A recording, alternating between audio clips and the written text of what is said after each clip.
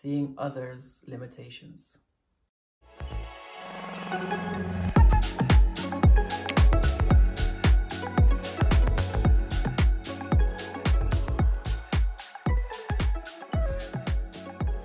Now this one is going to be a little bit more explorative because it's an incomplete insight. And I've started to become aware of other people's limitations. Not from an egotistical point of view, but more from a higher perspective of being able to really see through people. And is a certain type of way of appraising. Appraising is just a nice way of saying judging, right?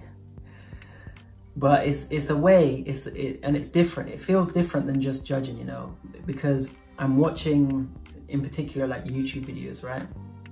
I'm watching as I'm learning and understanding the YouTube platform and how to get better at delivering via video myself. I'm starting to watch people and really see, you know, what it is I like about them, what I don't like about them. And really what it is there's a truthfulness, right? There's a understanding about, okay, where they are coming from. And here's the thing, how I know it's not all ego, right? Is there's a compassion to it.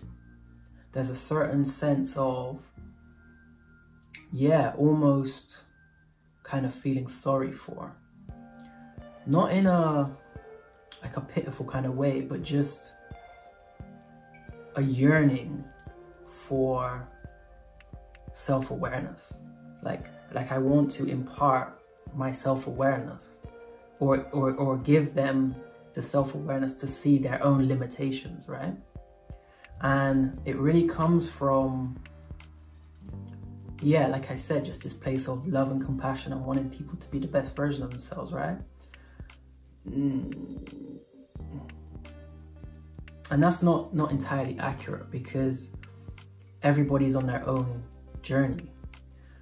But really the point here, or the benefit, is to then to start to look and say, okay, well, what is this person's limitation that I can see telling me about me? You know, because it's really not about them, they're just a mirror for me. So if I'm seeing a limitation that's telling me that, oh, okay, this is how some aspect of myself doesn't want to be. And then from there, it's really a case of looking and saying, okay, is this my higher self? Is this really for my good? For the best version of me? Or is it coming from a place of ego, meaning who I believe myself to be, or, you know, how I'm going to win, essentially? Is it going to benefit me like that? So taking all these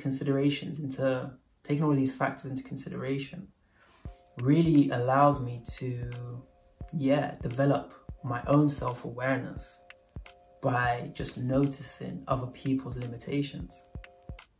And again, it's not about leaving it over on the other side of the fence with them. It's about recognizing that you believe that to be a limitation. Because understand that from where they're coming from, people are always doing what they feel is the best thing for them. So even if you can see it as a limitation for themselves, just know that they're doing it, you know, myself included, I'm always giving from a place of as high as I can give from.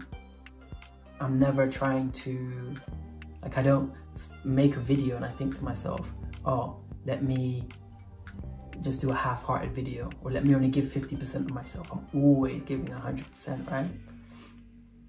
So it's the same when other people are doing that. They're doing it from their best self, or from what they believe is gonna benefit them in the right way. So from that, we can really learn about ourselves and understand and develop really a sense of who we want to be. What direction do we want to go in? What type of personality traits do we want to have? How do we want to communicate? How do we want to show up? And that's really all it's about. It's about using your ability to be aware of other people's limitations in order to benefit yourself. So as I said, kind of an explorative one. a little bit incomplete, but we dip our toe in, and yeah, we try. Peace, love, and prosperity. Take care of yourself.